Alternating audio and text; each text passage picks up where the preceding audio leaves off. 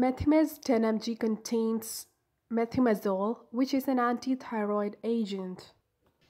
This tablet is mainly used for the treatment of hyperthyroidism, and it reduces the amount of thyroid hormones produced by the thyroid gland.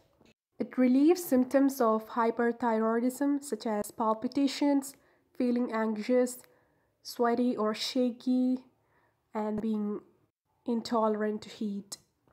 Should be taken exactly as prescribed by your doctor in the same dose and duration.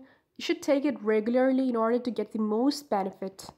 Some of the common side effects are skin rash, nausea, vomiting, loss of hair, loss of taste, paresthesia, joint pain, muscle pain, and drowsiness, headache, etc.